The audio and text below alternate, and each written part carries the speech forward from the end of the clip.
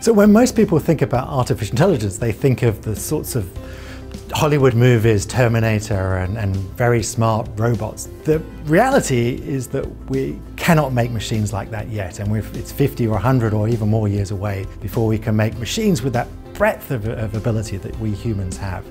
At the moment today, we make machines that have very focused skills. They pick a very narrow domain and they can work on that narrow domain. It's really helping us make decisions much better, much quicker and more efficiently, and also it's speeding up a lot of our work where previously one or a team of people would have to spend time looking at data and analyzing it. Now we have it at the click of the button.